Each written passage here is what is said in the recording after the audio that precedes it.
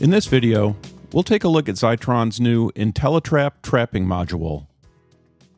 Unlike traditional in-rip trapping that requires you to rip your jobs before seeing that the traps have been properly applied, IntelliTrap lets you trap PDFs right in the workflow before going to the rip step. Let's look at an example. Here you can see the new IntelliTrap icon in our workflow. Remember that it can be used with any combination of other workflow modules, such as preflight and ink remapping. For now, let's concentrate on trapping. If we click the pencil icon to edit the workflow, we can select the IntelliTrap tab. Use the drop-down menu to select any trap settings that have already been saved. The pencil icon allows us to edit the currently selected setting. The plus icon allows us to create a new trap setting, and the minus icon lets us delete a setting. Let's create a new IntelliTrap setting. After giving the new setting a descriptive name, you see the various selections in the IntelliTrap window. They are divided into distance, pullbacks, behaviors, and advanced options.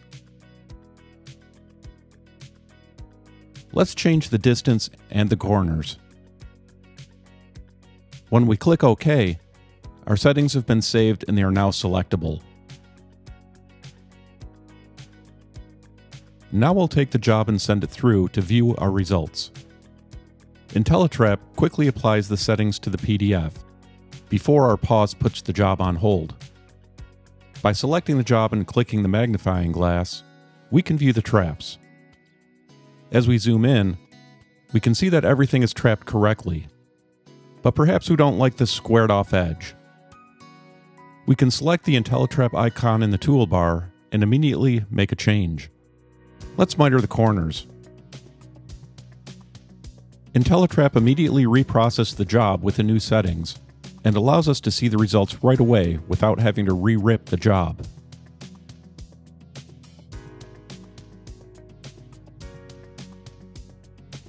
That's much better. The same functionality applies to all the settings, and if we want to keep this trap set for future use, we simply click the Save As button and give it a name. If we like what we see, we click the Play button, and the job goes to the rip, where we can give the job a final check before releasing to the plate setter.